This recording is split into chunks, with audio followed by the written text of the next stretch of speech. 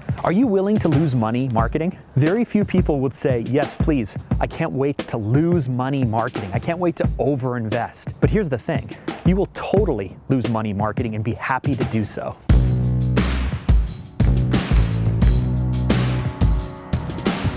People lose money marketing all the time. They just don't know that they are. Really, you're only going to invest in marketing for two main reasons. You want to increase your sales, which means profits and revenue, or you want to increase your exposure.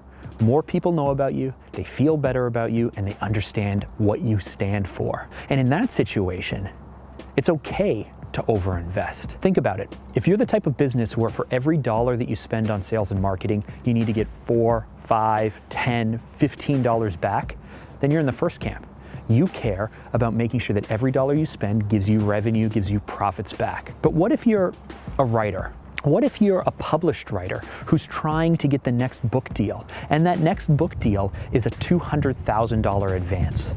You're going to spend money maybe marketing your brand, marketing your books. Maybe you're going to sell your current books at a loss, because the more books you sell of this one, the better your publishing deal is going to be of the next. So you're going to spend your $20,000 or $50,000 losing money right now investing in building your brand and selling your books so the next publishing deal is $200,000.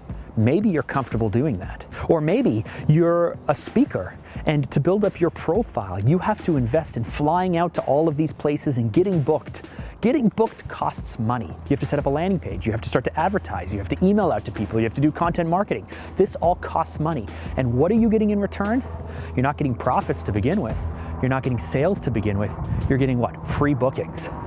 You're going out and hustling for free. You're losing and wasting all of these dollars. So here's the thing. Marketing should be focused on returning sales. You should be investing $1 in and getting $5 back for revenue and for profits. But you should also be considering if you're in the type of business where you need to invest and spend all of those dollars for your future growth. I'm not suggesting that you spend money in crazy television campaigns or that you try to just do these crazy brand building campaigns. That's not what it's about. But if you're the writer who needs to sell books today to get the better deal next time, you're not going to do that at a profit. You're going to do that at a loss.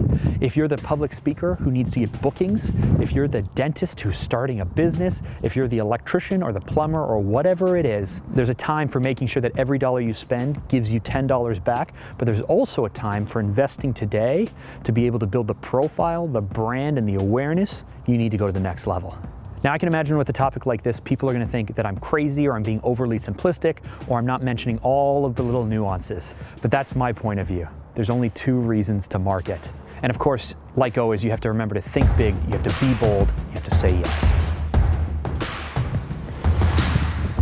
This is super MTV-ish, man. Isn't it? There are only two reasons that you're going to market.